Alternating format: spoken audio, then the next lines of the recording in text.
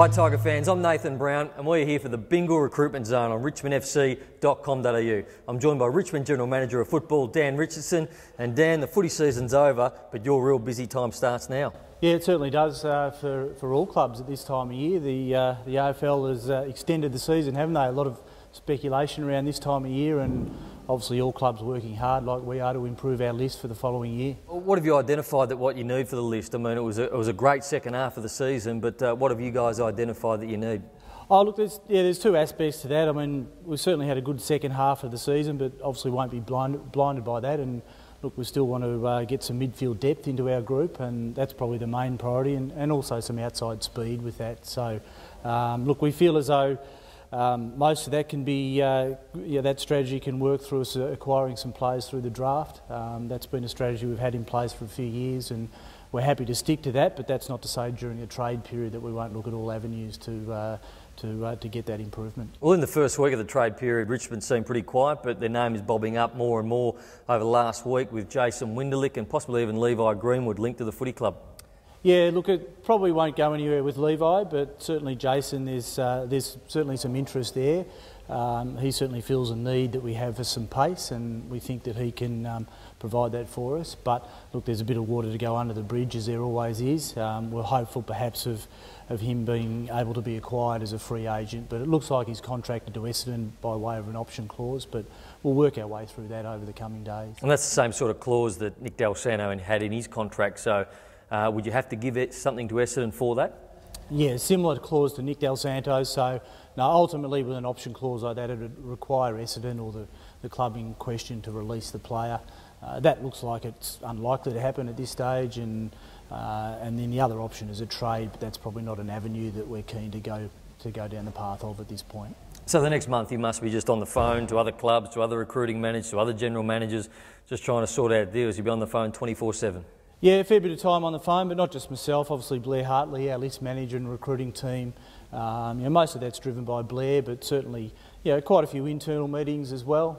Dimmer's back from holidays today, so he's keen to get a bit of an update for the next couple of days. But it's also about just keeping everyone internally on the same page and making sure that we're sticking to the strategy that we're on. Yeah. First day of trade at Etihad Stadium. Tell us what's that like. All the other clubs there, all the recruiting managers, some of the coaches are there. I'd imagine there's a hell of a lot of big egos in that room too. How does it all unfold? Not many coaches there these days, only probably 3 or 4. Saw Brad Scott there. Yeah, Scotty was there, Leon Cameron, Lepper, who left us last year, but Lepper was there, so that was entertaining, having some discussions with someone who was at your club last year. So, look, in the age of full-time list managers, there's probably a lot of the discussions already had been had prior to that first day, but look, it's an opportunity just to catch up and see where everybody's at.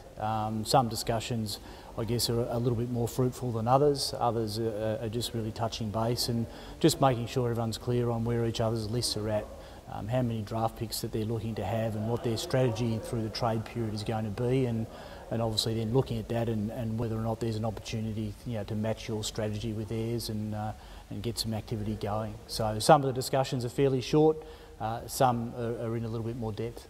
The main option is obviously some outside pace and another midfielder. I think I asked you about Mitch Robinson on Trade Radio a couple of days ago. He's a big bull of a player. Is he someone that you'd entertain or not so much? We haven't entertained Mitch at this stage, Brownie, no. But look, yeah, you're right, midfield depth is still the direction that we're going in, but as I said, more than likely we feel confident that the draft pool this year, and there's some quality midfielders in this year's draft, and it's a fairly deep pool that we think we can get some quality players through there. But equally, that'll require us to be patient on our list build strategy, and obviously, draft picks will take a little while to develop, but that's by and large the direction we look like going in. You speak about the draft, and the combine was last week. You got a chance to go and see some of the players, interview some of the players. Is there any players there that could step straight in and play AFL football straight away? Oh, look, yeah, there's a number, I think, and there were some really good testing results, and yeah, you're right, we got the opportunity to interview sort of, well over 20 odd players, and a lot of that work had been done during the year also in addition to that. So, yeah, look, there's some quality midfield depth there, there's no doubt about that. I mean, a lot's been said of the likes of Christian Petrarca and Angus Brayshaw and some of these players. They'll probably be gone before our first pick, but there's some other quality midfielders there, and as we see every year, some of those players can come in immediately and have an impact.